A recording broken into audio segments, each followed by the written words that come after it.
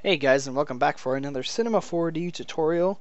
Today I'm going to be trying to cover as much as I know of the Voronoi fracture object inside Cinema 4D.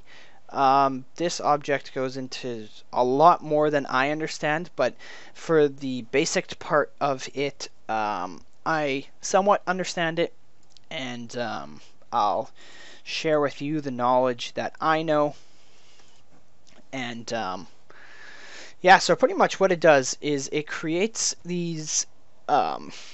You set a object as a child of it, and it fractures the objects into tons and tons of little points, and then with those points it makes cuts and everything. I'll explain that more in a second, but it fractures the object into all these tiny little pieces, and if you put a dynamics bodies on it, like rigid bodies and colliders, and you press play, the whole thing will actually shatter into the little pieces that it's created.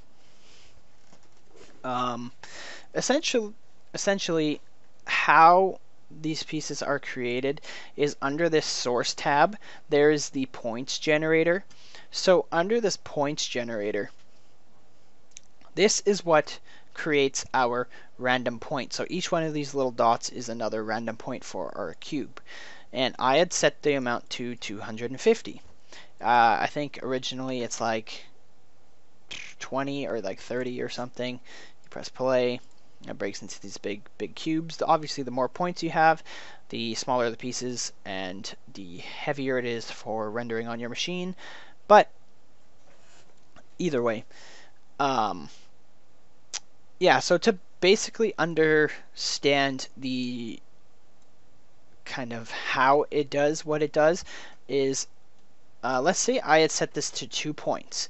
So when I set this to 2 points, there's only going to be one cut, because for every points, like for every pair of points, in the exact middle of those points is where the cut is going to be. So if we look, we have our 2 points, there's a cut in the middle. And then if I did 3 points, so now we have our this point here and this point here, there's a cut in the middle. We go over here, this point here and this point here, there's a cut down the middle. So it pretty much just generates points in random spots within our object, and it makes a cut down the middle. But one neat thing with this object is, instead of using this point generator, you can actually use objects as point generators. So I had just dropped a stock cube in here. I can drop this cube into the source for our point generators. And now, since our cube only has the 4 points on the corners, like so, these 4 points here, it's going to cut these into 4 equal spots. So now if I press play, they break into these 4 equal cubes. So that's pretty neat. That's one little trick that you can do. You can use any. You can use a platonic. You can throw it in there. It's just going to make it a little crazy. But because the platonic's so low, it's using the platonic's points on the vertices and stuff. So as I move it, it changes the location of the fractures. But if I place it here, it's pretty symmetrical, so when I go ahead and press play, it breaks into these pretty equal parts. But if I delete that, I can add another distribution source, and if I click on that and go to like 300, we get 300 points randomly generated, and it fractures it in between every one of those points. So when you press play, it breaks into all these little pieces here. You could set a material for your object. You just need to put it on the Voronoi fracture and uncheck colorize fragments, and then you get whatever color you apply. But it makes it a little bit easier to see the different pieces when they're colorized. A few other little cool little things within here is there is offset fragments. So what this is going to do is, the bigger we go, is the bigger the gap between our fragments are going to be. So as I crank this up, you can see our pieces start to shrink until they disappear. So because the space between them is bigger than the actual object, so you can create things like that. And then there's some other little buttons here, like the invert takes all of the open space now once our offset fragments is on, and changes it to it inverts where the object is. So I'll just go ahead and click this, and you can see, so now our little squares where our objects were floating around, so look at this purple object, and then when I hit invert, it's that same shape. So if I lower down the offset fragments to like 2, you'll notice that our edges get a little thinner, and our points where our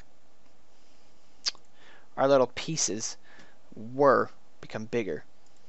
While you have either one of these options on, you can set the hull only box, and that's pretty much just the outside. So if I check this, the whole inside goes hollow, and we get this kind of spline of the cube where it was. So if I uncheck the vertice invert one, you can see it gives it this crazy kind of thing.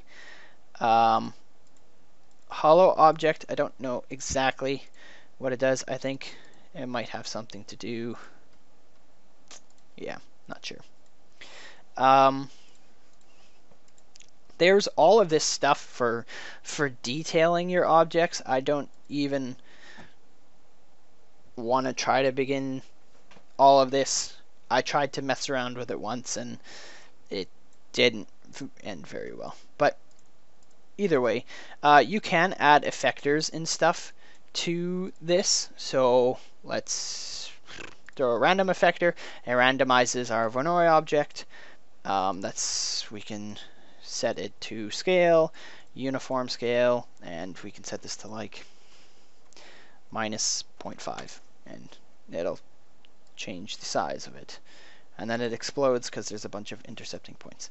But you guys get the point of it. So this is pretty much just the basic stuff that I understand about this fracture object.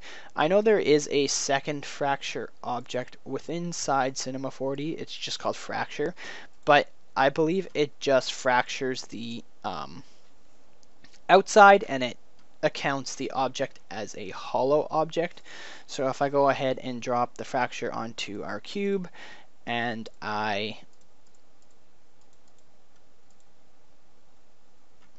never actually tried using this one, but let's say I try. Oh, I think might be the other way. Yeah. So if I try to like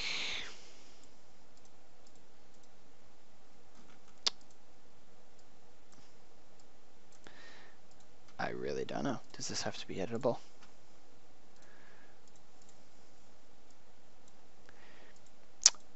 Anyways, clearly I don't know that object.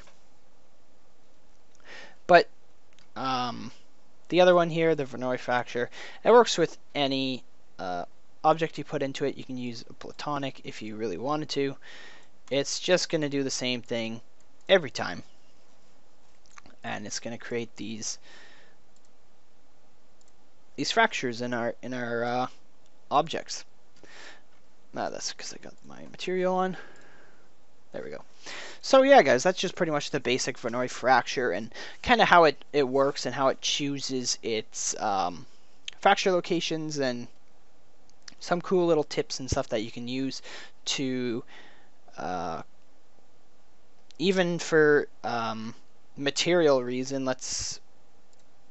You can technically, I guess, try to make every single one of these polygons here a separate entity now. Like, there's tons of them when you make it an editable object, but you can go ahead and like add materials to each one of these individually now, and I don't know, render that into a cool little thing. But when we press play, still fractures.